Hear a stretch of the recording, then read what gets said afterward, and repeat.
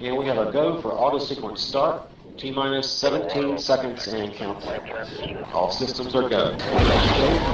Start. 2, 1. Booster ignition and liftoff. It's time to charge up with Victor Pisano. Hey everybody, it's Victor Pisano with Charge Up. Thanks for taking the time to listen to this week's edition of the PowerCast. There's a Japanese proverb that says, fall 7 times, stand up 8. The funny thing is, every time that I hear this quote, it reminds me of a Rocky movie. And it doesn't matter which one you watch, that guy gets knocked down at least 20 times in every fight.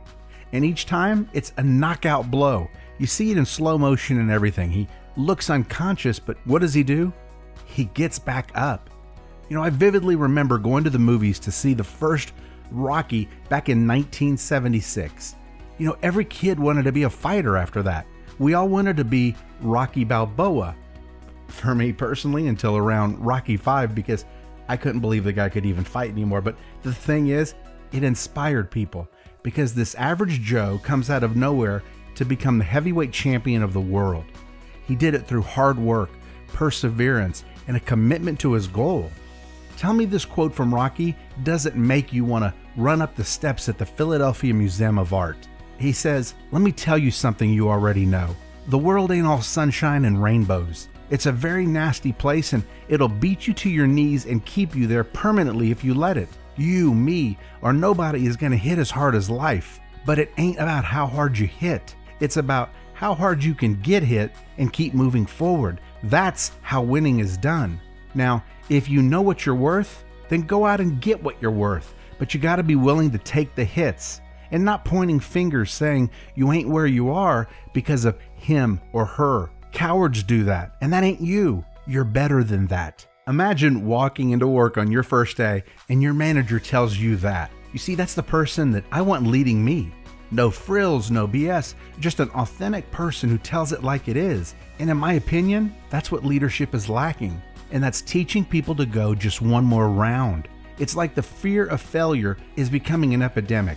And we as leaders, we're not helping the matter because we're focusing on the stuff that doesn't fit into the final outcome instead of giving people the support, the faith, belief, tools, and resources to get up and go one more round. Senior leadership rates you on some arbitrary scale of performance without ever really connecting with you as an individual and getting to know what your true strengths are. You know, a person fails a couple times and they want to move to another job because they've either lost faith in their ability or don't think they're contributing. Now I get it, you're going to call them a quitter, but isn't the obligation of a leader to lead, to build the confidence and perseverance of those they lead to get up, even after they've fallen down? Do effective leaders not see the return on investment in just building people up? We aim for skill and forget that at the end of the day, it's the person with a tremendous sense of will that's going to win the long race. And they win it because they're always willing to fight one more round. Now, I'm not going to be a Pollyanna. There are absolutely people out there that talk big and walk small. They can't handle the pressure or patience to chase greatness. As for them, a good leader has to have the difficult conversation, cut bait, and just move on. It's life. But we're giving up on some people way too soon because we as leaders are too lazy to do what we were hired to do. And that's build strong teams, which consist of committed and talented people. We need to build the character of those we lead the same way that Mickey did in Rocky's Corner. Remember when he told him, you're going to eat lightning and you're going to crap thunder? Do you know how many meetings I would have presented better had my manager have told me that prior to? You see, my father, he didn't have a college education, but he would always tell people that he got his degree from the School of Hard Knocks, where you get hit and you've got no choice but to get up again if you want to be successful. You know, how true are those words? Even with a college education, we all could use a master's degree from the School of Hard Knocks. As a leader, you know, we preach about the successes that come out of failure. Say it until you're blue in the face, but failures are the stepping stones to success. Instead of telling someone everything they did wrong, ask them what they did right. Trust me, they'll become more vulnerable and honest. They'll tell you if they're lacking confidence.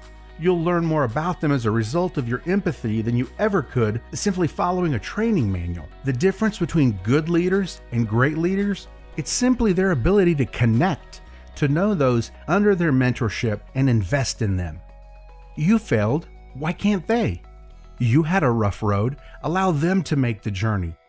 but simply be a leader. Be a great leader. Encourage, inspire, and guide those that you lead towards success. Your job is not to simply lead, but rather to inspire others to lead. Inspire them to go just one more round. Bottom line, lead according to the words of Rocky Balboa. Going in one more round when you don't think you can, that's what makes all the difference in your life. Go do big things today. Make an impact. I'm humbled to lead. Have a great week. If you want to learn more about Charge Up, go to chargeuptoday.com. Have a great day, and don't forget, my friends, charge up. Roger, we'll stop. That was a picture-perfect end to a top-fuel mission. Everybody, welcome back to Earth. Thanks for listening to Charge Up with Victor Pisano. Subscribe to the podcast at chargeuptoday.com.